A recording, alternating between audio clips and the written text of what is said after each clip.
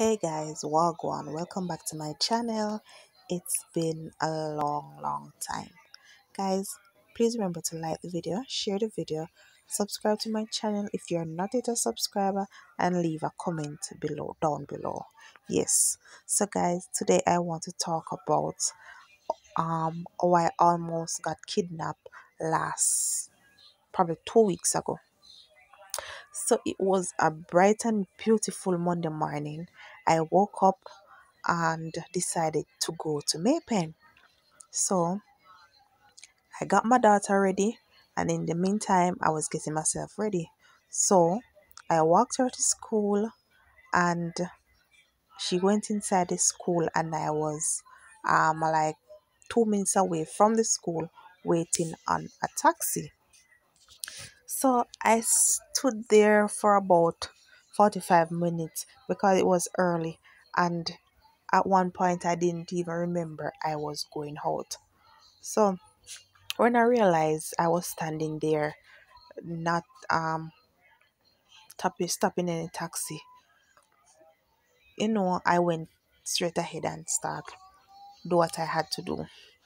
So I saw this white pro box.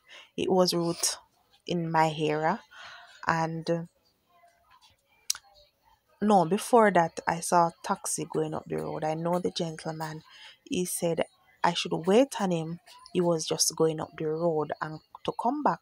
So anyway, there was a taxi coming just as he drove off, and the taxi was like blowing beep beep beep beep. So him stretched out to him and asked me if me I go down. So me say yes. Me look at the taxi. Me look at the where it is rooted, and I saw it was in my area. Didn't know the guy, and I went in. When I went in the taxi, it was just myself and the driver. Me I say, no man, never said this a driver here before. So me kinda get panic. Little bit, little bit. So me realize say in start drive faster. Me not say nothing. So anyway, I went on my phone and I was like, girl, which part you there? You say me must collect your money down there, so me in a one taxi. Remember me I collect your money, I'm up a road, so please come out by then. Anyway, me say that because these people nowadays they love money. So me say to him, say, driver, when we reach Moko Road Square, may I beg you 1 minute, may I collect some money for one girl, and without the money me can't go, may I go. Me a sweet talk him, just if he let me out, for me go for money, and then me could have run off. So anyway, he never answered. I said, Jesus have mercy. People, this at this point, me not have no credit, no service. I play, please call me, me can send, and nobody now call me back because guess what? My phone then I pick up, so please call me. Could not go out. So anyway, he go on his phone.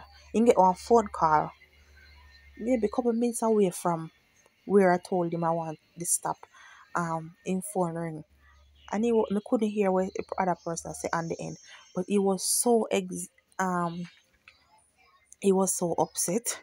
He was like, "Oh, if you do that now, man, I'm gonna tell us me have business to do. Oh, me have business to do."